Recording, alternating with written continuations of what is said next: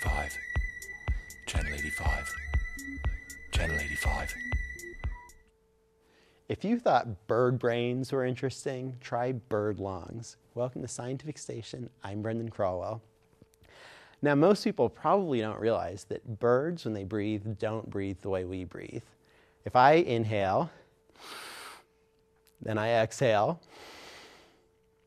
I'm breathing the air in through my nose, it goes into my lungs for my inhalation, and then the process reverses for my exhalation, and the air comes out the exact same way that it came in. When a bird inhales, it inhales through its mouth or its nose, and the air goes in through one set of tubes, yet when it exhales, it leaves through a different set of tubes, and this is called unidirectional flow.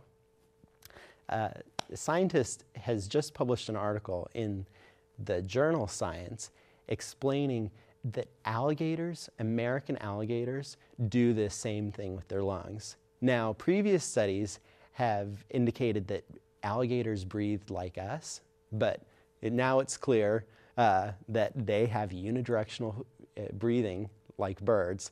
The way they did this was to take alligators, and they did 3 different tests. They inserted sensors inside their lungs and then monitored the airflow under controlled situations where they would force air into the alligator's lungs and then forcibly take it out, and then watching the alligators under normal conditions.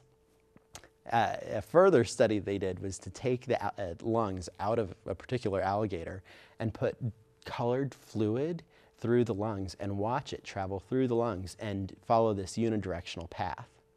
Now, people have heard that birds are descended from dinosaurs, that they're a type of dinosaur. And what people previously thought, or scientists previously thought, was that birds, because of their activity, flapping their wings, needing so much oxygen, developed this unidirectional flow to meet the aerobic demands of flight. But looking at alligators, which also descend from an organism that also gave us dinosaurs and birds, seeing that they also have this unidirectional flow indicates that unidirectional flow in the lungs may have developed earlier than flight in birds. So unidirectional airflow may have originated in the organisms that were around in the Triassic period, and those organisms that gave rise to dinosaurs and non-dinosaurs would have passed on this trait. We're not able to see this in the fossil record because the air sacs in our lungs aren't preserved, usually in most fossils.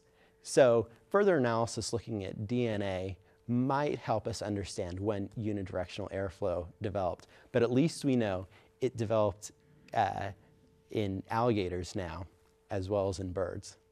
For more information, visit scientificstation.com.